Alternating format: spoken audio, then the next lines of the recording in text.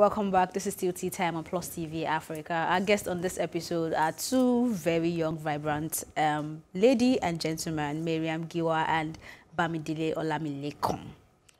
Hello. Okay, so I said not to talk much because this one is the popular one. She is also popular, but I know I'm more. This is the popular Pexi, and they're basically digital marketers, but they are diverting into movie making, and it's quite interesting to have them on this episode where we were discussing Netflix coming to Nigeria. He is also a lawyer, so don't try to be diplomatic here. But before we get into Two-Way Streets, which is your first attempt at producing a movie and for a course, before we get there, what do you think about Netflix in Nigeria? Okay, so I think to a very good extent, Nigerians have actually adopted, you know, a good streaming culture when it comes to entertainment. We see people streaming a lot of music and movies right now. And a lot of us, you know, and up until recently, there have been a lot of Nigerian, you know, content coming up on Netflix, as in more than before. So if Netflix is thinking they want to come and establish here or certainly, I don't think it's a bad idea. But what I am scared of is the kind of content that will be put in on there. Except we're going to lie to ourselves. We don't have a lot of people telling our stories, right? Most of our filmmakers will watch one classic American film and look for how to adapt it and just change it to Nigeria. You know, we have a lot of stories that can be told. Growing up, I enjoyed watching movies like Izakaba, watching Egg of Life. I mean, you see these movies and you see your culture. Nobody can forget the Shawaroi there, the Toluwaniles, right? But now you see somebody copying one American, you know, movie out there. So if Netflix is coming and our filmmakers are ready to tell our story, yay! But if they're going to come, I will see it to be, you know, the same thing that you pay money to watch in the cinema and then you go home and cry. I'm like, why did I waste my money and my time? Right? If that's what they want to bring on there, I don't think we're ready. Okay. Content-wise. Pixie, how about you?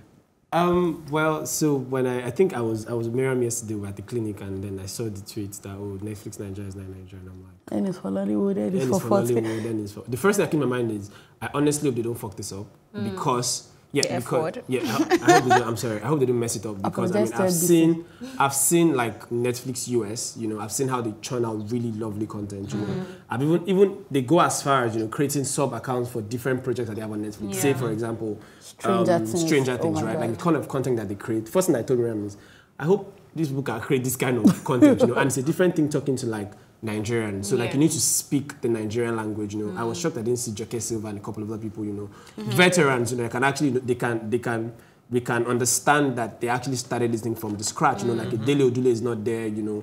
Or Dunlade might have, you know, nice for like the entire comic field, you know. So it felt like it was a wedding party Netflix Nigeria thing. Do you understand? I mean, lovely people that were there, but they could have done more. You know, they could have gone deep down into the entire, you know, the likes of you know, people that make movies from Enugu, you know, all those movies that like Aki and Popo could have been there. Do you understand? So there wasn't diversity, you know. That's what already shows that there might be a fundamental problem going forward, you know, for the Netflix Nigeria team.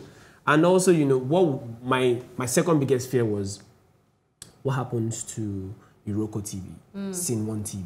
Do you understand? So like this, like an international company, you know, coming to sort of cripple. Now, I mean, well, that also gives them like chance to, you know, sort of buckle up and do more content, you know, for like Scene One, Funky Akindele and the rest of that people, you know. But then, if they're able to, you know, create content that resonates with Nigerians, you know, that is localized, the likes of, just like I said, the old Genevieve kind of movies, the old Omotala, Half Sister kind of movies, you know, those kind of things would bring this sort of nostalgia, you know, that would make us feel like, oh man, because truth is, many people, I mean, we talk about Aki and Popo's old movies again. Some people can't even get access to it, you know, because they don't have them in a particular storage.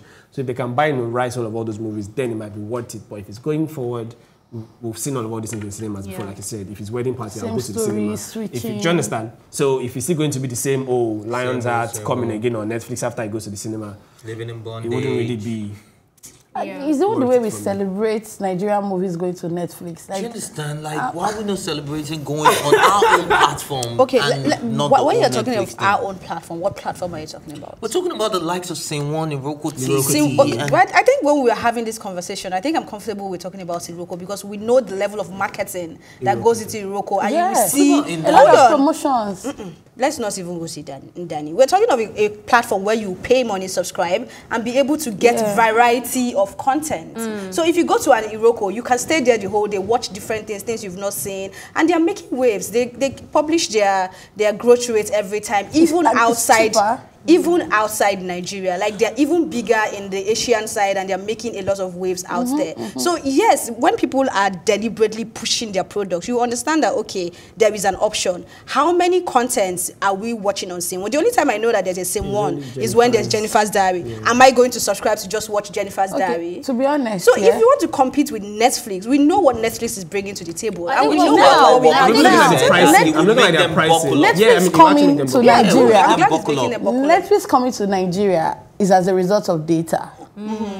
They've checked. There's enough market. And they know that a lot of Nigerians are consuming, Netflix content. We talk about it all the time. Now, let me bring you back home. Before Netflix, Nigerians in diaspora depended on YouTube. That's why Ibaka was big. That's where Iroko started from. We have Yorubawood TV now. We have the Libra TV and the rest, right? Then Netflix knows that, people are beginning to... Now, what are Nigerians watching Nigerian film on Netflix?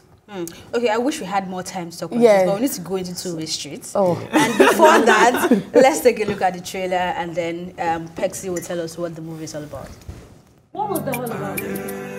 What was that all about? You shaved and you said die. I'm not even on your level. You know how hard it is for us to street. I've been waiting for you all day. How attractive you are. I've been waiting. How can you do such a thing now? Guy, no be good man, you too. You don't supposed to talk for anything at all. What? Say you go look my face. Okay, so very quickly, what is this project about? Okay, so Two-Way Street is a story that came to me about a year ago. And I remember talking to him about it. I have this story, and it would be nice to shoot it, into a short film. And he was like, oh, yeah, it's nice. I like the story. And I'm like, oh, you play lead. Like, what? And, got so good. He was able to, feature in the Yoruba movie, a feature-length film, before we were able to shoot this. I tried to shoot this last year. I couldn't. I mean, the whole logistics and having a production team. But I shared the story with somebody. And, he went home and he just called me one day and said, can we do this? We had 3 days to, get the cast and the crew together. Now, what makes Two-Way Streets the story? Two-Way Streets is, we enjoy one narrative. And I'm a feminist or an egalitarian, but I believe in, I believe in equality. And I also believe in equity, but I feel like in a way we are trying to, empower the female gender. We are forgetting that we are going to raise boys too. Right? I feel like if we continue to go the way we're going, while we are, doing that awareness and we're winning at it, we are forgetting the boy child. And hopefully we'll not start having many needs in the future again. And then the cycle goes back. So this is exploring consent. Rape is a very big issue, right? But I have a lot of male friends and we talk. And I realize that sometimes the men have been programmed to feel like anytime they see sex, they should have it because, na man you be. But it's not like that. I mean, we are telling men that if a man is even, in the process, I guess already having the sex. When she says no, stop. So why can't a man say no to a lady that, okay, sorry, wants to have we need sex to with? go, but in just a sentence, why would you want anyone to go look for this movie to watch it?